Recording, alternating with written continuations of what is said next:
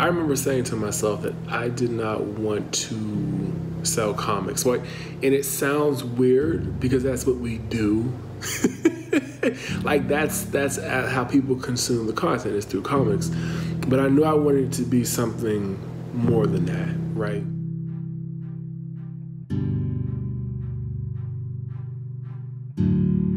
I wanted to let people of color, women of color, LGBTQIA+, and disabled persons. I wanted us, marginalized people who have been told that our voices, don't matter, that our stories don't matter, that nobody wants diversity or representation in entertainment or media, that it's destroying somehow Hollywood and comics and things like that.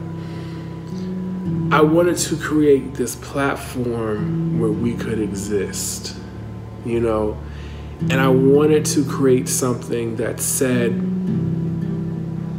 anybody can be a hero.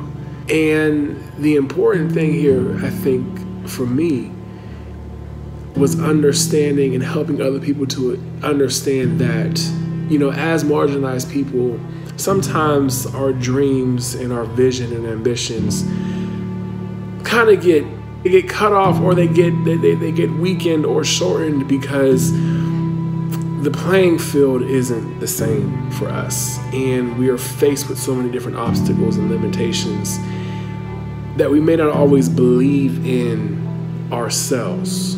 So I figured if we can create characters and stories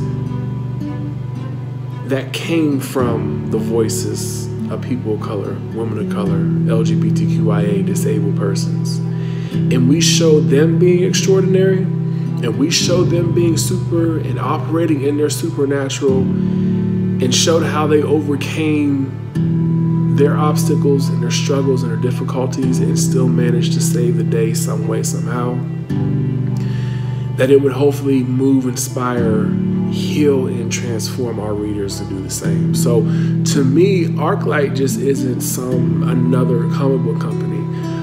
It's designed not to be, it's really about the people.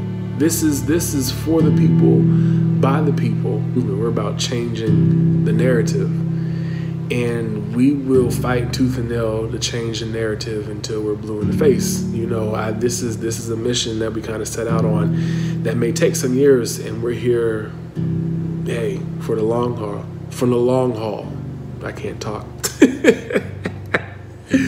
But that's us.